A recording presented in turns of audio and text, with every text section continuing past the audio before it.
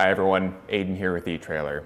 Today we're going to be taking a look at and showing you how to install this Curt T-connector vehicle wiring harness on our 2022 Ford Maverick. This kit is going to give you 4-pole wiring at the back of your vehicle. This will give us functions for our turn signals, both right and left, brake lights, and running lights for our trailers whenever we're going down the road. This does come with a dust cap to cover it up when it's not in use, but it does not include the bracket. However you choose to mount it is really up to you, but you can get brackets like this here at eTrailer if you do want to mount it up this way.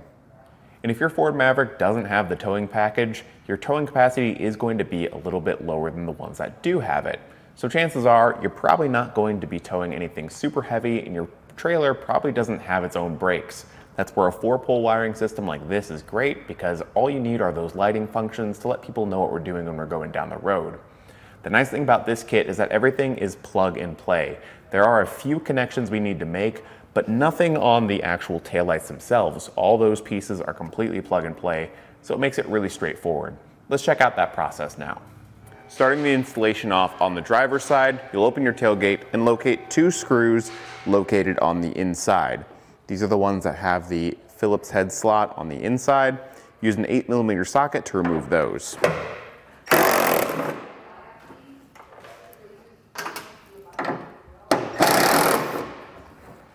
With both of those out, you can kind of get your hand on the inside of the taillight here and pull out at a 45-degree angle. There's going to be 2 tabs at the back end that will come unhoused, and then we can make a disconnection right here and set this aside. After you've completed that on the other side, you can grab a piece of airline tubing, wiring, a coat hanger, whatever you need to use to reverse fish wire down through this bottom hole, and you'll see it pop out underneath the vehicle. In person, you can just look right down through and see the ground. Might be a little hard to see on camera, but what we'll do is we will tape the end of our custom connector with the yellow wire to the end of this and pull it up through so we can connect it up top. Once this is wrapped up, we can start to feed it back up to our spot where we had our tail light. Then once all of these connectors are up here, you can connect this to the vehicle end, and whenever we reinstall the headlight housing, this will go to that. So with these all connected, I'm just going to push the wires back in there, reinstall the taillight housing, put our screws back in, and then route our green wire over to the passenger side. So our box isn't fully mounted yet, but where it'll live is just up here in this cavity, and from there our green wire is running down and away from the exhaust as far as I can get it. We'll probably wrap some wire loom around this, and it goes up high and away from any moving parts, behind the bumper, up above our spare tire, pretty much along where the hitch goes, until we get over to the other side of the spare tire, where we fed it through this small gap right here and out behind the hitch. Right here is just temporary. I'm intending to have my fish wire come back through here, and then I can feed this back up through this hole and up into the cavity where it needs to make our connections. Running the fish wire and making our connections on the passenger side is the exact same as it was on the driver's. I've just got all the excess green wire tied together and tucked up nice and high, and then we can get this taillight reinstalled. With all the taillight connections made, we want to mount up this black converter box. I've got double-sided tape on the back of it. I'm going to peel off the other side and just go ahead and put it as high up here as I can reach with the wire that I've got, and just mount it firmly in place in this cavity, high away from the exhaust. For the ground, we need to find a good place to mount it. Everything under here is pretty painted, so we're gonna actually go to the inside of the frame rail, right up here to our factory ground. Now, right out of the box, your kit's not gonna be long enough to reach, so what I'm gonna do is actually cut off the end with the ring terminal, and I'm going to extend it with some more white wire. So just cut the ring terminal off, strip back the end.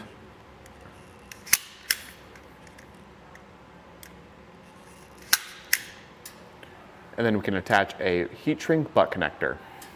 We're just going to slide that onto the end and crimp it down. Once we have it, just give it a tug to make sure that everything's secure, and we can grab our extension wire and do the same thing. Now I'm purposely going to keep this wire long until we get to that factory ground so I can route it properly away from this exhaust. Then we can trim it up once we know how long it needs to be.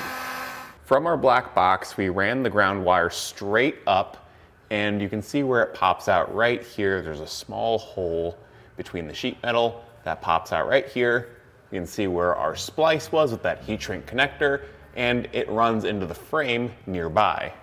From there, if you move back the frame, there's a large hole right near the tire where it popped out. I just kept feeding it in and pulled it out with a pair of needle nose pliers once I saw it. From there, it runs straight up, following some existing wiring, leading all the way to our factory ground. I've already cut and added a new ring terminal, so now all we need to do is just add it to that ground. So you can just remove that ground.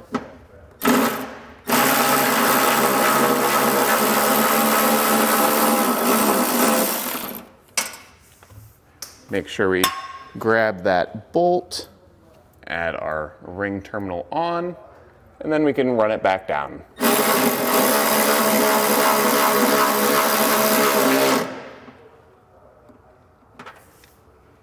For the 4-pole wiring, that we wrapped up in some wire loom along with that green wire we routed earlier. It comes straight down following the same path as the green wire, all the way until you get right next to the hitch. You can see our excess is all tied up, and it leads to this bracket. The bracket doesn't come with your kit. You can pick it up here at eTrailer. I chose to mount it just with some self-tapping screws into this piece right up here above the hitch. So now I've got easy access for it right here. There are no drill bracket options if you would prefer to do it that way. This is just the way that I chose to do it for my truck. And now everything looks clean. If you are going to use this cap, remember to put that on before you feed this through the bracket because it is difficult to get back out. Now, all we have to do is route our power wire all the way up to the front of our vehicle. For our black power wire, we're going to start by crimping on a butt connector to the end. Your kit does come with some, but I'm going to be using heat shrink just because that is a more watertight connection. Same way we extended that ground wire earlier, making sure that connection's good. And then your kit does come with a good length of black wire to extend this all the way up to the front. We're going to route ours and show you where we went after the fact, but as a general rule of thumb, avoid any hot or moving parts. For running the power wire, things are a bit cramped in certain places, but we found a pretty nice spot to run it, starting with our box. So we mounted that right up there, and the power wire follows the white one up through that gap, following the path of the white wire, but into this other hole in the frame, then exiting in the exact same spot right over here. From that exit point, it goes straight up to this gap right here, and then out through this hole right here, where it gets zip tied up along some existing wiring and going back towards the front of the vehicle.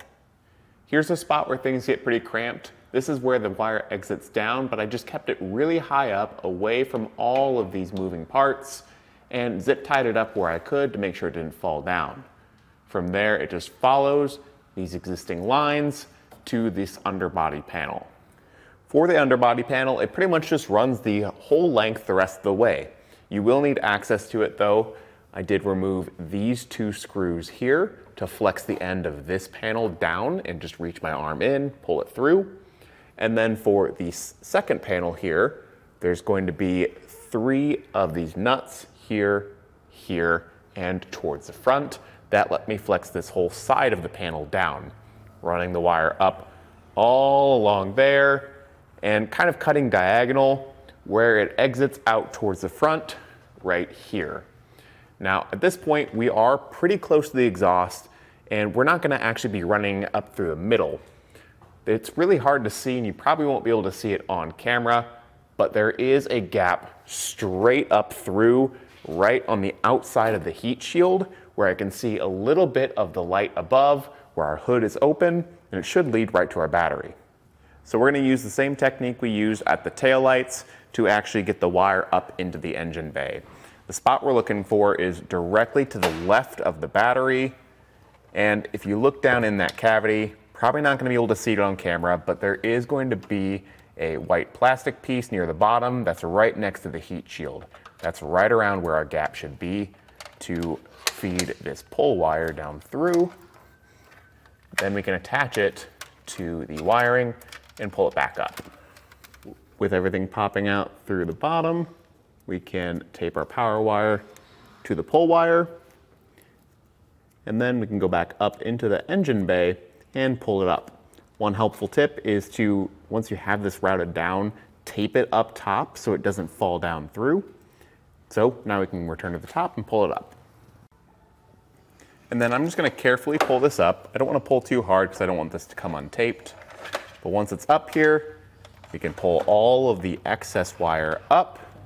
And I'm going to find a place to zip tie this just to secure it, maybe to a plastic clip or something around here, but just to make sure it doesn't fall back down. Then we can start making our connections to the battery.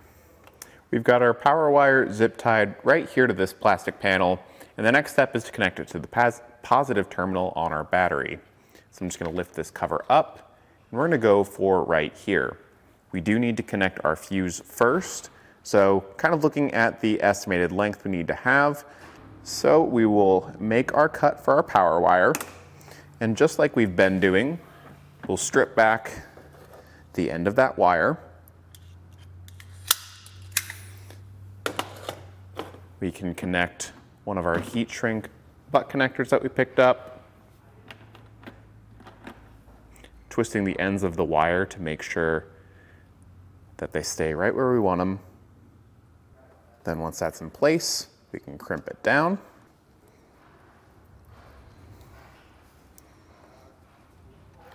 Test that connection, and then repeat the same process for the connection on our fuse holder.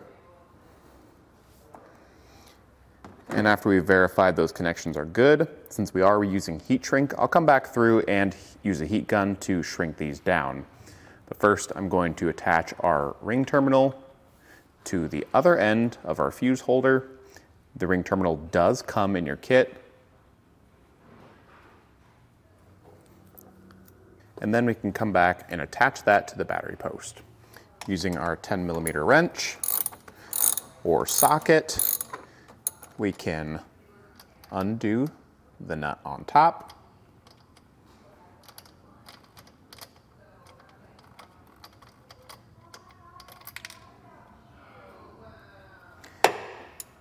Place our ring terminal over top of that and reinstall the nut.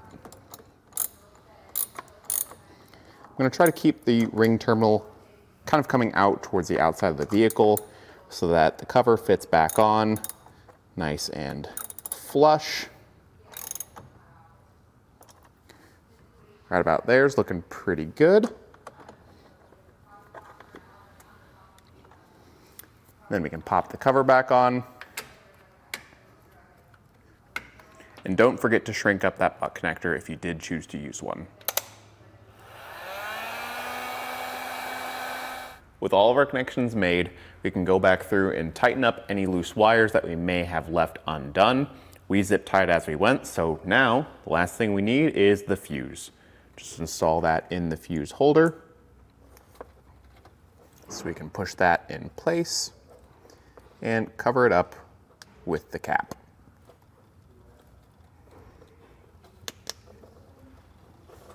All that's left to do now is test our lights. So we can check our running lights, our brake lights, our left turn, and our right turn. We can see with our tester plugged into our 4-pole that all those functions are displaying as well as showing on our taillights. And overall, that installation process was really easy.